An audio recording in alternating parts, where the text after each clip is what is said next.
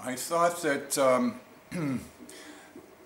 that we'd go over, we went fairly quickly the last couple sessions, and I want to make sure that that we're all on the same page, and we apply some of the conversation that we had about assumptions, and especially post-Enlightenment assumptions, to the work that we're looking at. I thought that I would show you one thing that is quite curious. This is my mouse pad. It's also the Monier-Williams Sanskrit English Dictionary. And let's see.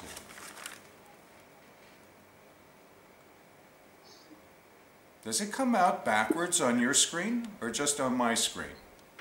No, it's fine on mine. Okay. Well, this is the Sanskrit English Dictionary that is used by just about everyone in the English language world and in some of the other languages as well, as it's a big dictionary, the best one that I know of in English. There are some in German that I think are perhaps better. But what I wanted to do is read you this short paragraph in the preface to the new edition, which was written in 1899 at Oxford University in England.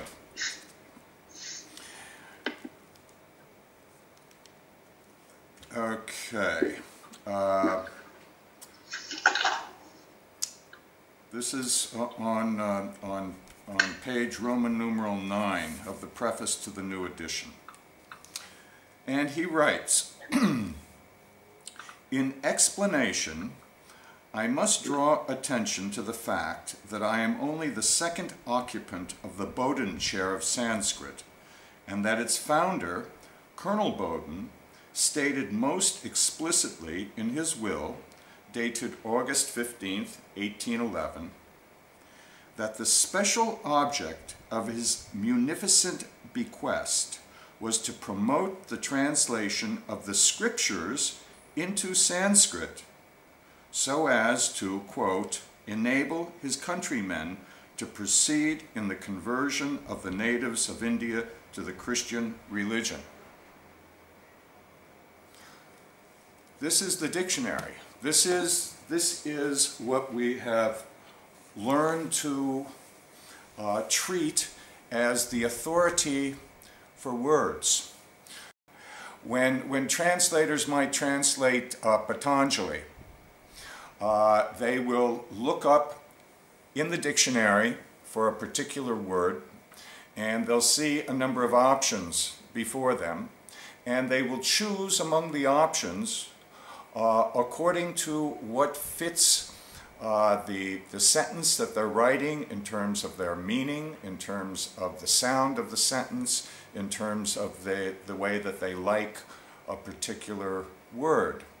And as we can see, that authority is misplaced within the confines of an oral tradition. And this is very much what we're dealing with in our conversation about sacred speech. The work of Panini in his Ashtadhyayi, last week we went over the Maheshwara Sutra, and we could see how out of a relatively small phonetic system, an entire language is manifested. In Panini's Ashtadhyayi, there are 4,000 sutras. Out of these 4,000 sutras, not only is the entire Sanskrit language manifested, but starting in the 20th century in Europe and America, certain mathematicians became interested in the connection between language, speech, and mathematics. And in fact, by 1940, there was a mathematician by the name of Emil Post, who very much influenced by Panini. He wrote about that, as well as another mathematician, Turing. They saw that in the formal system of Panini, which preceded formal systems of logic in Europe by perhaps 2,500 years, that there was a direct connection with mathematics. Emil Post went a step further, and he took one of the basic attributes of Panini's sutra system, and he devised a theory that is usually referred to as, what's it called? I forget the name.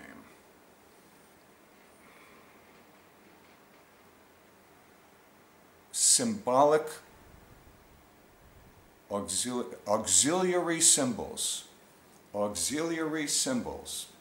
And it's with this system of auxiliary symbols that the modern computer languages are all based.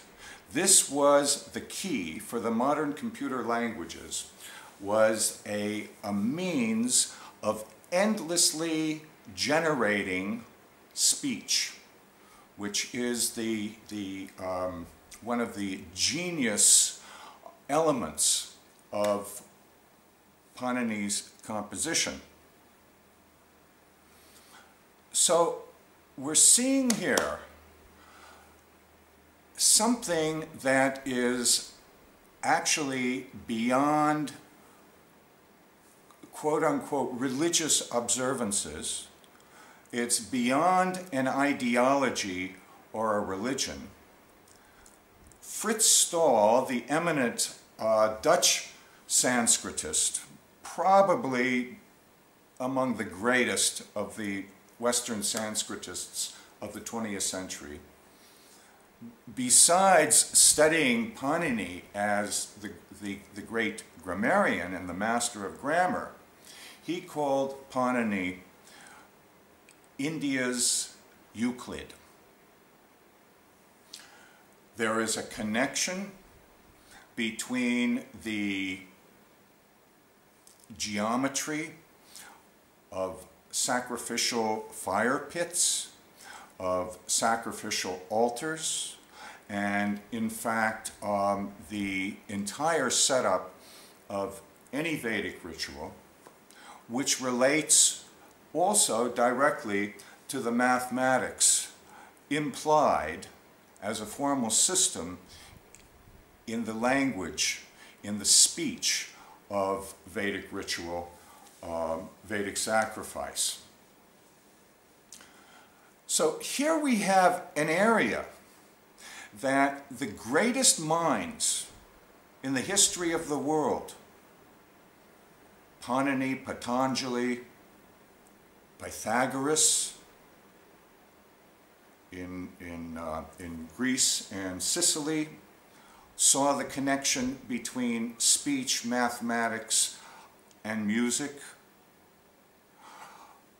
Aristotle took off with the Pythagorean theories, and once Panini's composition reached the Europeans in the end of the 18th, beginning of the 19th century, the reading of Panini is almost single-handedly responsible for the study, the modern study of speech and the cognitive sciences, including linguistics. So this is the area that we're dealing with. I find it especially curious that several of the mathematicians that have used the composition of Panini to develop their mathematical theories have pointed out the necessity that Panini's composition is part of an oral tradition and is an oral composition. This, I believe, would also connect with Noam Chomsky's theories of cognition and speech, in which Chomsky claims that the language is not really learned by the child from the parent, but inherent in the DNA of the child from birth. This has a correspondence with Bhartrihari's exposition on speech in Vakyapadiya, where he describes speech as also being inherent in the newborn infant, however, not referring to DNA, but referring to previous births, incarnations, rebirth. So I wanted to give you that little